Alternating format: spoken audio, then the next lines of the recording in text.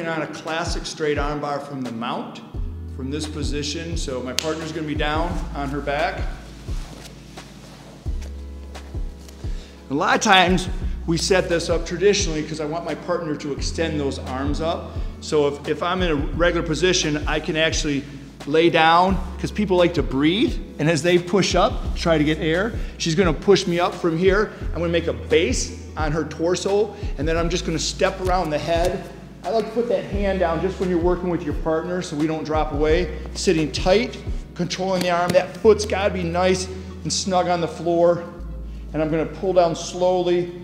That elbow's into my pelvis, and I get the tap. One of the things that gets us into trouble when we go for this is that we don't get all the way over the head. And so we want to make sure, especially when you're beginning, even if you have to take a couple steps, it's okay, but you really want that foot to land all the way over, because I got to capture the head from there. And I don't want to end up sitting too far away from my partner. So if I go down and she pushes me up from here, I'm going to control that arm when I step over. Even if you have to take a couple steps at first, you're going to learn how to do it quickly. And then the other problem is this: when I come down, if I'm too far away from my partner, her elbow could drop below my pelvis or groin area, and then I've lost the submission. So we always want to stay nice and snug and tight from there, and keep that thumb pointed north.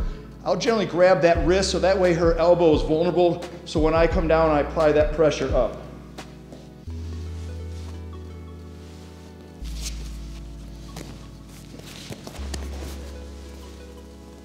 I didn't do a very good arm bar on that one. I was sort of sloppy. For some reason, I didn't want to step on her head. I'm like, oh, don't step on her head, because then we'll have a... Yeah, I was thinking, oh, don't step on Jenna's head. I got to use her for the next hour. Yeah. And then Jack would be over there all sour, like, why'd you step on my buddy's face? And she's punched me in the face for them, that's why.